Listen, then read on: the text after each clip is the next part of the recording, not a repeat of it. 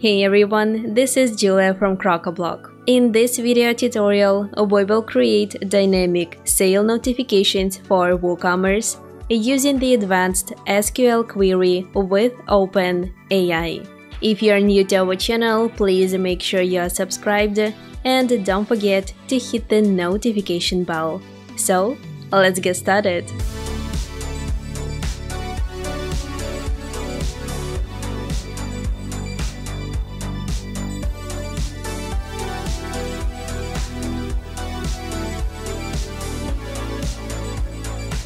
Generating the advanced SQL query with OpenAI is available with JetEngine 3.2 version, and if you missed our previous video, I highly suggest you check it out.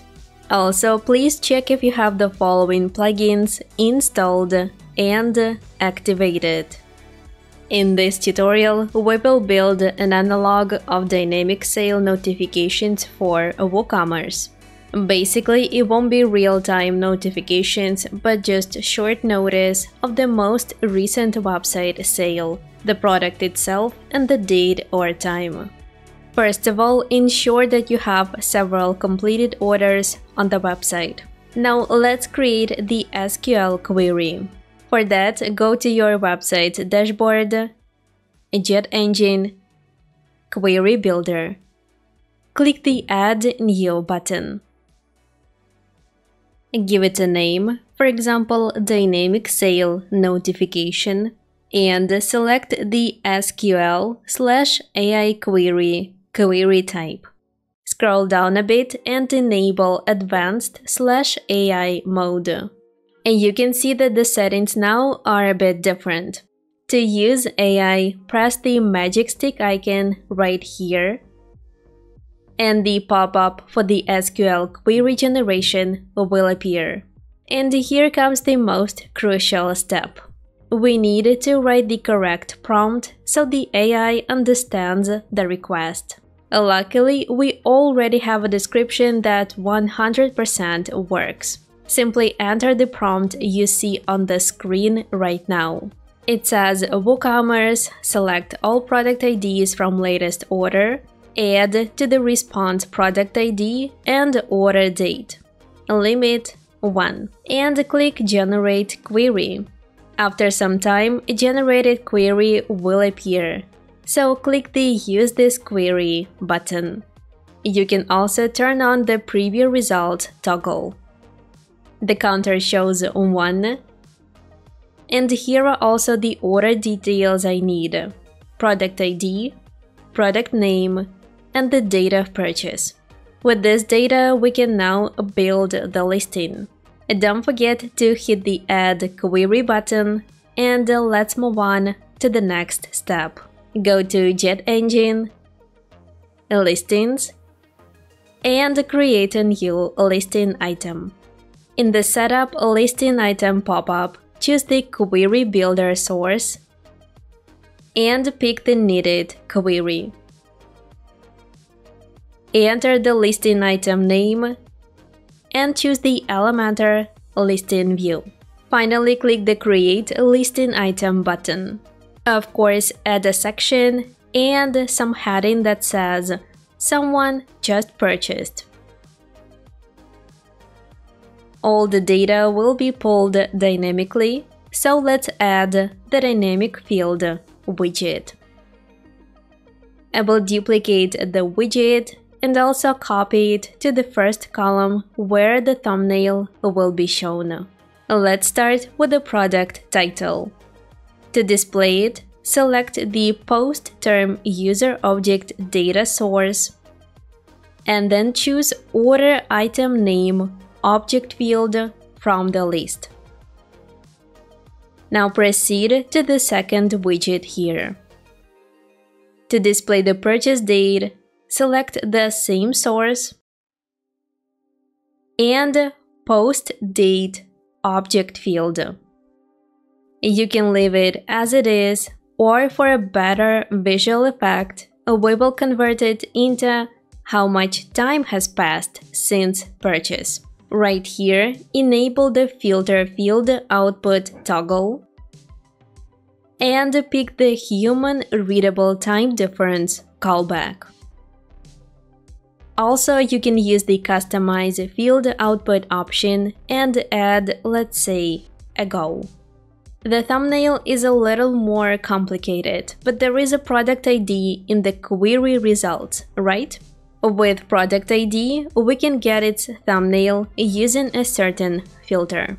Pick the same source, and then select the meta value object field. Again, enable filter field output toggle, and in the callback, choose get post/page thumbnail. And it's pretty much it. Pick the right image size, and I also suggest adding a custom CSS class to this widget, however it is fully optional. For that, go to the Advanced tab and enter this line in the CSS classes field. The required styles can be added via Appearance, Customize, Additional CSS. I added these lines so the image looks perfect on the front end.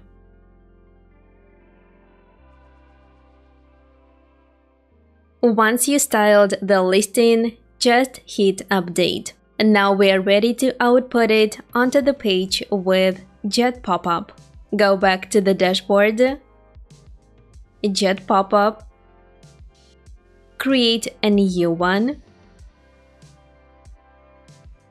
and you can also pick, let's say, this preset.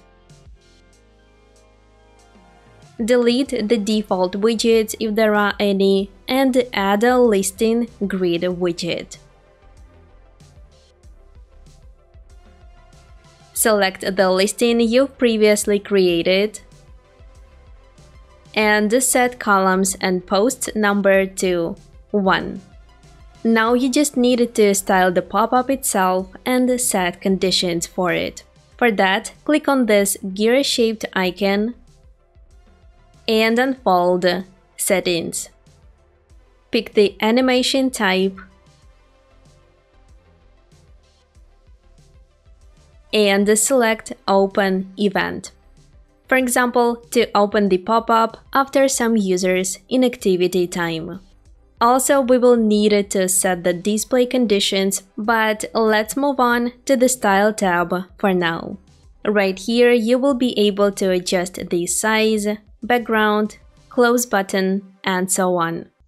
But what really worked best for me, I'm setting the same width for the container as the listing container width. And since I set the white color for the whole section of the listing item, I basically don't need any color for the pop-up.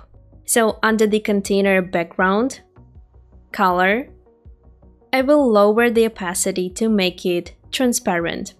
And the same thing I will repeat for the container overlay. Of course, make sure to adjust the close button position and style.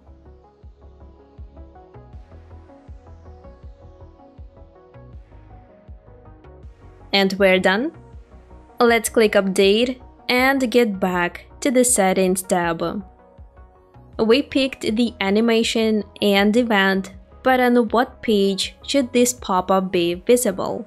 That can be easily done by clicking the Edit button. There are no conditions for now, so let's add one.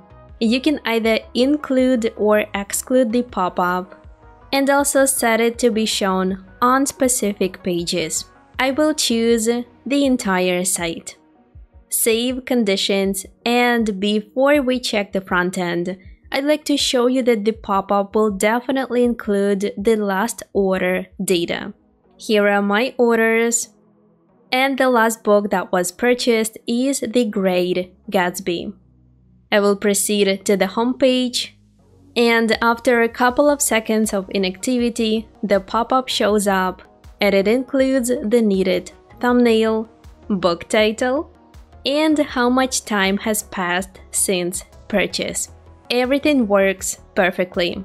And now you know how to use the OpenAI with the SQL query by the JetEngine plugin and how to generate the query to display the data from the database table. This will be it for this tutorial. Give us a thumbs up if this video was useful for you. Share your thoughts in the comments down below. Don't forget to check the description box, and of course, make sure you're subscribed.